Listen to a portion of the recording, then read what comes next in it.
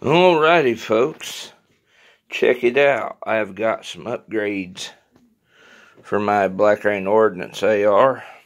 I've got a Midwest Industries drop-in handguard quad rail. That was actually really easy to put on. You literally just pull this back, take your old handguard off, and slap these on, then let it go back home on the Delta ring. And then I've got a B5 Systems buttstock. This is like the same buttstock that's on my St. Victor. There's the stuff for it. I got mine in wolf gray. And then I got another Vikings tactical sling. I do have quad rail detents, or quick detach detents coming for it, but they are going to be a little bit late to the party.